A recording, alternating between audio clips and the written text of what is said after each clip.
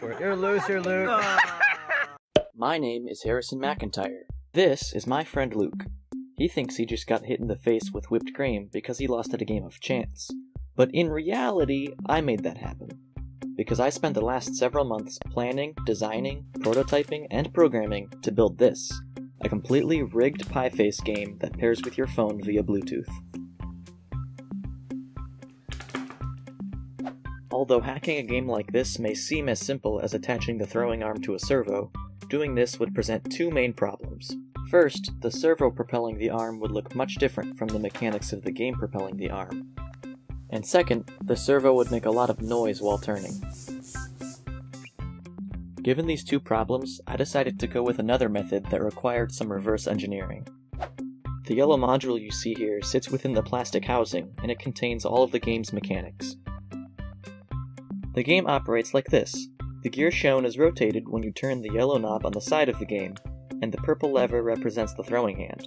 There is an inner track on the gear that the red idler slides across. Also on this inner track, there are these tiny wedges. These wedges are the triggering mechanism for the game. Once the idler is forced upwards by one of these wedges, the throwing hand is released and the pie is thrown. This means that pie face isn't actually random, it's just designed to feel that way.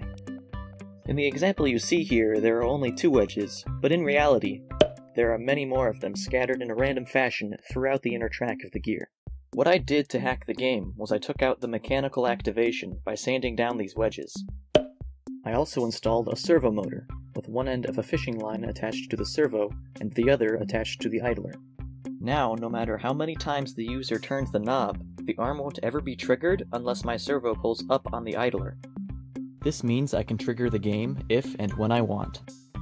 You'll notice this method still uses a servo, only in this case the servo will be turning for a much shorter duration, therefore making less noise. Here's a look under the hood of my V2.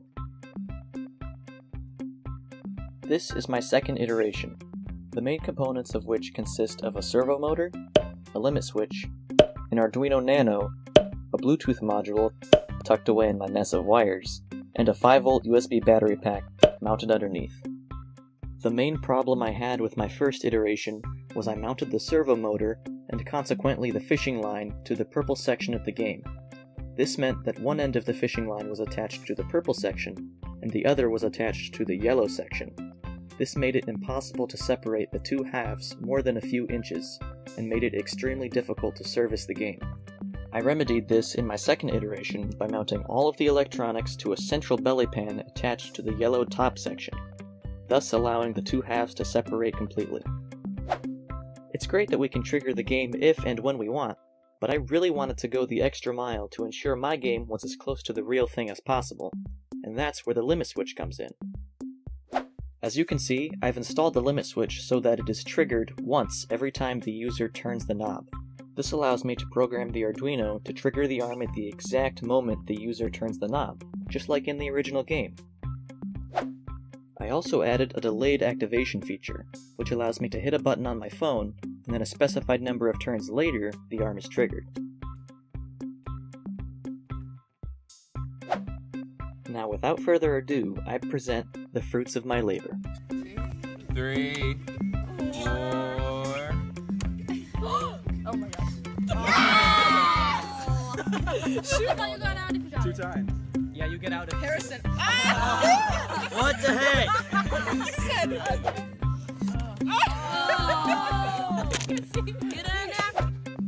Uno, dos, tres, cuatro, cinco! I had lots of fun working on this project, and I'm happy to report that through every use thus far, my machine has flown completely under everyone's radar.